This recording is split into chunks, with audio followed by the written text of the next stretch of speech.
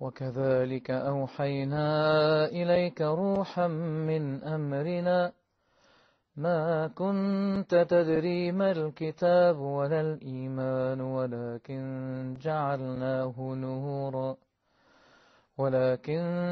جعلناه نورا نهدي به من نشاء من عبادنا وإنك لتهدي إلى صراط مستقيم صراط الله الذي له ما في السماوات وما في الأرض ألا إلى الله تصير الأمور.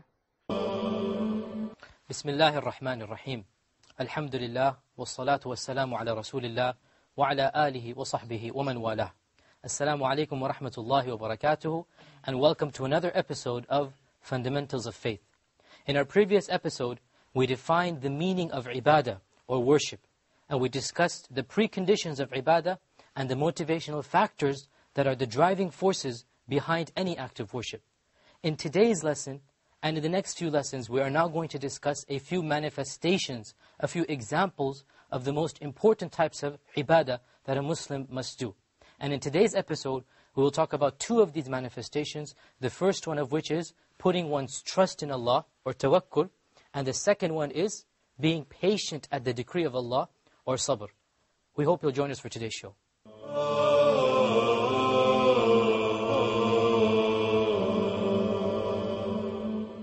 In today's show, we're going to talk about two of the manifestations and two of the most important types of ibadah. Putting one's trust in Allah and being patient at the decree of Allah subhanahu wa ta'ala. The first of these is called in Arabic tawakul. And the real meaning of tawakul is to cut off all hope of attaining any good except from Allah subhanahu wa ta'ala. Tawakkul is a state of the heart. Your heart is attached to Allah and only to Allah.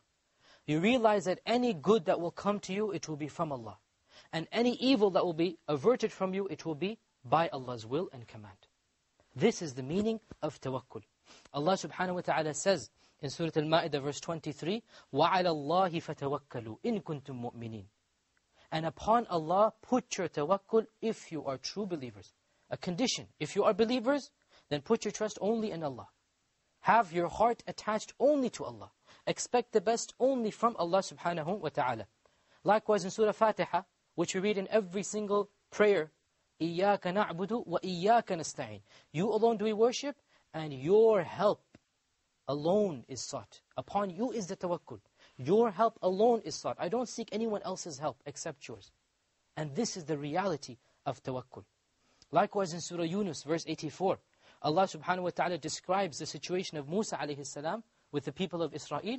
When Fir'aun was going to attack them, Musa said, Ya qawmi, O my people, in kuntum amantum billah, if you truly believe in Allah, فَعَلَيْهِ تَوَكَّلُوا, then put your tawakkul in Him. In kuntum muslimin, if you are Muslims. If you're Muslims, if you have iman, put your tawakkul in Allah and only in Allah subhanahu wa ta'ala. Tawakkul is a byproduct of iman, of faith. And it is proportional to iman. The more iman you have, the stronger your tawakkul will be. And the less iman you have, the weaker your tawakkul will be. This is because iman ingrains in a person the power, the majesty of Allah subhanahu wa ta'ala. The more iman that you have, the more sure you will be that Allah and only Allah will give you what you want. And the weaker is a person's iman, the more he will rely upon other beings and other objects. So to put one's tawakkul, one's trust in a false deity, this is an act of major shirk which expels a person from the fold of Islam. If you trust an idol or a god or a dead saint that he will grant you what you want and he will protect you, then this is an act that goes against having tawakkul for Allah, because you have tawakkul in other than Allah, and therefore it goes against your ibadah, it goes against la ilaha illallah. So to have tawakkul in a supernatural circumstance and situation, for example, a deity or an object of worship or an idol, this is major shirk. But to have tawakkul in a physical matter, For example, there's a policeman and you think that he will protect you from being robbed. This is a physical matter. The first one is supernatural. A person, a dead saint, or a grave, or an idol. The second one, a physical thing, like a policeman, or like a doctor. You're sick and you go to the doctor, you think he'll cure you. If your heart is attached to these created objects, then this is a type of minor shirk. Minor. In other words, it doesn't expel you from the fold of Islam. And we're going to discuss minor and major shirk in a future episode, but the point I'm trying to say is that a person's heart must always, in all circumstances, be attached to Allah. That doesn't mean that you don't go to the policeman to be helped, or you don't go to the doctor to be cured. Of course not. But when you go, what is your psychological frame of mind? The mu'min, this is what it is. He says, "Oh Allah, I am sick by your will, and I do not have the knowledge to cure this disease, and I know that there is a doctor so-and-so, and this is his specialty. You, oh Allah, have given him this knowledge. So I go to him, knowing that you are the one that has blessed him with this knowledge, and you are the one who will cure me of that." The frame of mind, brothers and sisters, it's not actions, it's the frame of mind. Another person goes to the doctor, and he feels in his heart, okay, I have now reached the doctor, he will cure me. There is no concept of Allah in his head. This is the problem. This is where it goes against one's iman and tawheed. Okay? So tawakkul is one of the fundamental byproducts of iman. And there are many benefits to it. Primarily, whoever has tawakkul in Allah, Allah subhanahu wa ta'ala will give him whatever he needs. Allah says in Surah At-Talaq, verse 3, وَمَنْ يَتَوَكَّلْ عَلَى اللَّهِ فَهُوَ حَسْبُهُ. Whoever has his tawakkul in Allah, Allah is sufficient for him. He has no need of anything else. Whoever puts his tawakkul in Allah, then Allah subhanahu wa ta'ala is sufficient for him. He doesn't have to turn anywhere else. There's also a beautiful hadith in Sahih al-Bukhari. If you can hand me volume 8 of Sahih Bukhari, akhi. As you know, Sahih Bukhari, as we said over and over again, is the most authentic book after the Quran. And the scholars state that one of the interesting things about Sahih Bukhari is that Imam al-Bukhari has included his opinions in the chapter titles. So they say that the opinions of Bukhari are found in his chapter titles. Because he would always place the chapter title of his opinion, and then he would bring the hadith or the ayat that he uses to prove that point. Whereas, for example, Imam Muslim does not have chapter titles in his book at all. So we have here in Sahih Bukhari, where Ibn Abbas narrates that when Ibrahim was thrown into the fire, when was Ibrahim thrown into the fire? Nimrud, the king Nimrud, the evil king, he built a huge fire after Ibrahim had destroyed their idols. And he challenged, or he told Ibrahim that I'm going to punish you in this fire. So Ibn Abbas said, when Ibrahim alayhi salam was about to be thrown into the fire, he said, Hasbunallahu wa ni'mal wakil. Allah is sufficient for us, and what a great protector He is. When he said this, what did Allah subhanahu wa ta'ala do? وَقُلْنَا يَا نَارُ كُونِي بَرْدًا وَسَلَامًا عَلَى إِبْرَاهِيمَ. Allah said to the fire, O fire, be coolness and peace to Ibrahim. Be cold and peace to Ibrahim. Don't burn him. Scholars say, had Allah subhanahu wa ta'ala only said, be cold to Ibrahim, Ibrahim would have frozen to death in the fire. But because Allah said, frozen because of coldness. But because Allah said, be cold and peace. Don't harm Ibrahim. So when Ibrahim was thrown into the fire, he came out unscathed. Likewise, Ibn Abbas says that when mankind in the battle of Ahzab gathered to attack them, the Prophet ﷺ said, Hasbunallahu wa ni'mal wakil. Allah is sufficient for us, and what a great protector He is. And when he said this, then the 10,000 people that had come to attack Medina, and they are only a few thousand, Allah subhanahu wa ta'ala sent the wind, and the sandstorms, and the rain, and He sent all the elements, and they fled themselves without the Muslims having to lift a sword. Hasbunallah wa ni'mal wakil. Allah is sufficient for us, and what a great protector He is. Likewise, when Musa alayhi salam said the same thing to his people, what did Allah subhanahu wa ta'ala do? He parted the Red Sea in front of them. When Fir'aun was chasing them, and they see the army behind them, and in front of them is certain death, and behind them is certain death, Musa says, put your tawakkul in Allah. Allah will save you. So Allah subhanahu wa ta'ala causes the Red Sea to open up, and they are saved in this manner. This is tawakkul, and these are the products of tawakkul. when a person puts his trust in Allah subhanahu wa ta'ala, Allah will grant him what he wants. And when he puts his trust in other than Allah, when he depends upon other people to get what he needs, then Allah subhanahu wa ta'ala will not allow those goals to be met. Once again, it is important to realize that tawakkul is a state of the heart and not the body. Many people, they think tawakkul means, I'm just going to sit back at home and say, oh Allah, if I'm going to get money, it's going to come to me. I don't have to go out and search for money. Okay? This type of logic goes against the Quran and the Sunnah. Because Allah has created the goal, whether it be money, whether it be family and children, whether it be whatever. And He has also created the means to get to that goal. So the true mu'min tries to attain the goal using the means to come to the goal, and prays to Allah to allow him to arrive at that goal.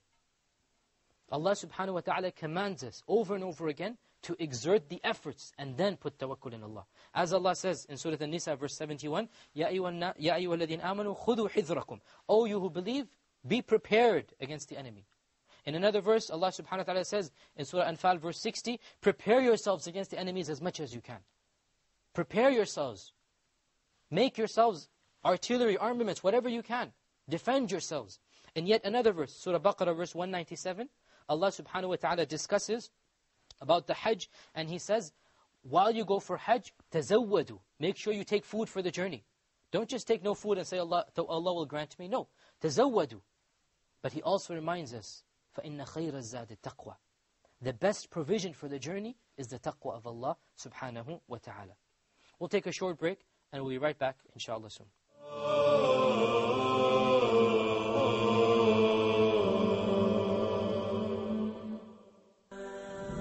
Assalamu alaikum wa rahmatullahi wa barakatuh, and welcome to Perspectives. I'm your host, Musa McGuire.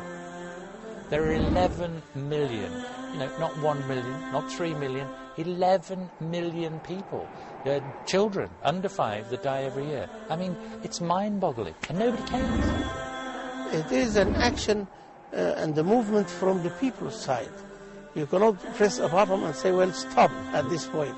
Well, they have been hurted, and that is a reaction.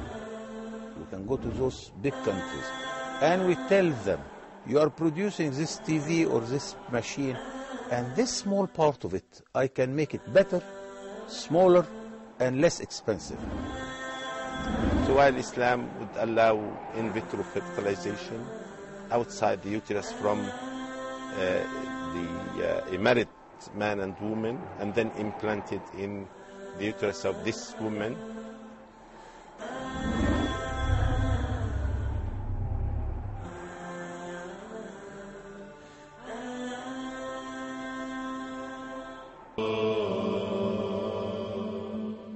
we were discussing tawakkul. Akhi, if you can bring me volume 4 of Sunan at-Tirmidhi, there is a beautiful hadith which summarizes for us the essence of tawakkul. What does it mean to place one's trust in Allah subhanahu wa ta'ala? Sunan at-Tirmidhi is written by Muhammad ibn Isa ibn Surah at-Tirmidhi, and he was one of the famous scholars of his time, and his book is considered to be the 4th of the 6 books. Sahih Bukhari, Sahih Muslim, Sunan Abi Dawud, Sunan at-Tirmidhi, the 4th, and then we have Ibn Majah and An-Nisai after that. And of the hadith narrated in this book is that a man came to the Prophet sallallahu alaihi wasallam, and he said, O Messenger of Allah, should I tie my camel and then have tawakkul in Allah, or should I leave it and then have tawakkul? So the person's confused about tawakkul. What does it mean? Should I just leave my camel and then have tawakkul, Allah will protect it? Or should I tie it up? What should I do? The Prophet ﷺ said, tie up your camel and then have tawakkul. Do what you need to do and then have tawakkul. Go look for a job and then have tawakkul, Allah will give me the money. Your heart is attached to Allah and not to your boss or to your factory. It is a state of the heart and mind and not a state of the body. True tawakkul means that you exert as much as you can to arrive at the goal. And then your heart is attached not to the means, not to yourself, not to the people around you, but to Allah subhanahu wa ta'ala.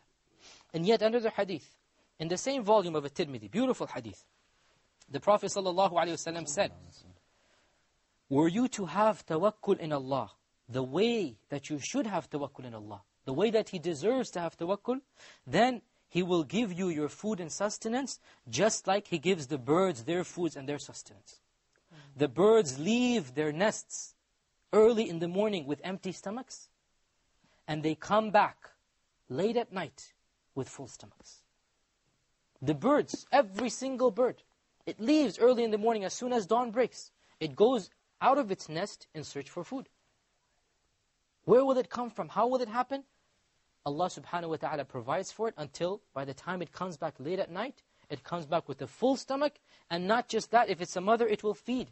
Out of the food it has, it will feed its own children. This hadith also shows you the true meaning of tawakkul. Because the Prophet ﷺ didn't say that the bird will sit in its nest and wait for the food to drop. No, he said the bird will leave early in the morning. Why? To exert itself, to search for food, to do all that it can in order to find that food, and then it will get that food. So too is tawakkul. A person exerts himself as much as he can, and his heart is attached to Allah subhanahu wa ta'ala, then he will taste the fruits of that tawakkul. The second concept that we're going to talk about today is sabr, or patience. And this also is a byproduct of iman. The more one's iman is, the more one's patience will be towards the decree of Allah subhanahu wa ta'ala. Allah subhanahu wa ta'ala says in Surah Al Imran verse 200, this is the last surah or the last ayah in Surah Al Imran, O you who believe, Ya ayyuhalladhina amanu, isbiru, be patient, wasabiru, be extra patient, persevere, warabitu, and stand firm, wattaqullah, and have the fear of Allah subhanahu wa ta'ala. Likewise, Allah subhanahu wa ta'ala describes the believers in Surah Al-Ra'd verse 33. He says, وَالَّذِينَ صَبَرُوا ابْتِغَاءَ وَجْهِ رَبِّهِمْ. The believers are those who are patient. They have sabr in order to please Allah subhanahu wa ta'ala. And Allah subhanahu wa ta'ala also tells the Prophet sallallahu alaihi wasallam, وَلِرَبِّكَ فَاصْبِرْ. Be patient for the sake of your Lord. So patience or sabr is an integral part of one's iman. There are three types of patience. There are three types of patience. The first patience is demonstrated in response to something evil that happens to us. One of our family relatives might pass away. Our financial situation might get bad. Something happens. It's beyond our control. So we respond to that with patience. As Luqman, the wise man, says to his son in the Quran, as reported by the Quran in Surah Luqman verse 17, وَاصْبِرْ عَلَى مَا أَصَابَكَ. Luqman advises his son, be patient at what happens to you. So one type of sabr is to be patient at the decree of Allah subhanahu wa ta'ala. The second type of patience, which is a higher level, is to restrain yourself from committing sins. This is the second. You have to be patient. You have to hold yourself back. You want to do a lot of things, but you have to be patient. As Allah subhanahu wa ta'ala says, describing the people of Jannah, that the angels will come in upon them from every door, and they will say to the people of Jannah, Salamun alaykum bima sabartum. Peace be upon you because you were patient. Patient at what? Patient against committing the sins of Allah. You had the sabr not to commit the sins. You could hold yourself back. So therefore the angels will congratulate them in Jannah because of their patience. The third category of patience is the highest form of patience. And that is patience in constantly worshipping Allah subhanahu wa ta'ala. You have to be patient to pray. Every day, 5 times a day. Wake up for Fajr. Then Dhuhr, take a break from your work. Then Asr, when you come back hungry. And Maghrib, when you're tired, when you're tired and you want to eat. Then Isha, when you want to go to sleep. It's patience. Every single prayer requires an effort for you. This is sabr. Likewise, all of the other acts of worship. You require patience in order to do them. As Allah subhanahu wa ta'ala says in Surah Maryam verse 65, فَاعْبُدْهُ وَاصْطَبِرْ لِعِبَادَتِهِ. Worship Him and Him alone and be extra patient in that worship. Worship requires patience. Likewise, Allah subhanahu wa ta'ala commands the Prophet sallallahu alayhi wa sallam in Surah Taha verse 132, وَأْمُرْ أَهْلَكَ بِالصَّلَاةِ. Command your family to pray. Subhanallah, look at this. Not just pray yourself, command your family to pray. How important must prayer be when the Prophet ﷺ is even being told, command your family? Of course you have to pray, but it is so important. Allah is commanding him in the Qur'an. Command your family, your wife and your children. وَأْمُرْ أَهْلَكَ بِالصَّلَاةِ وَاصْطَبِرْ عَلَيْهَا. Be extra patient when it comes to this command. Continue to advise them and be patient in commanding them to pray. The rewards of sabr or patience are too many to mention in one lecture. Of them is that Allah subhanahu wa ta'ala loves those who are patient. As Allah says in Surah Al Imran, verse 146, وَاللَّهُ يُحِبُّ الصَّابِرِينَ. Allah subhanahu wa ta'ala loves those who are patient. Another blessing is that Allah subhanahu wa ta'ala will be with those who are patient, meaning He will support them and help them. As Allah says in Surah Anfal, verse 46, وَاصْبِرُوا إِنَّ اللَّهَ مَعَ الصَّابِرِينَ. Be patient, Allah is with those who are patient, meaning that He will support them, aid them, and help them. And of them is that the people who are patient will be rewarded infinitely, without any account. As Allah subhanahu wa ta'ala says in Surah Al-Zumar, verse 10, إِنَّمَا يُوَفَّ الصَّابِرُونَ أَجْرَهُمْ بِغَيْرِ حِسَابٍ. Those who are patient will be rewarded because of their patience without any account. Allah will not count how many good deeds you're getting. He will just give it to you without any hisab, without any accounting. Why is sabr part of one's tawheed and iman? Because showing anger at the decree of Allah is showing anger at Allah subhanahu wa ta'ala. There's a beautiful hadith in Sahih Muslim in which the Prophet sallallahu alaihi wasallam said that he is not one of us who hits the chests and who tears the shirts and who cries out with the cries of the Jahiliyyah or the pre-Islamic Arabs. What does this hadith mean? When someone would die of the pre-Islamic Arabs, of the Jahiliyyah Arabs, then his whole family would beat themselves on their chests. And they would tear their clothes apart to show their resentment and anger. And they would cry out the cries of the Jahiliyyah. What are we going to do now? How are we going to live? This type of cries.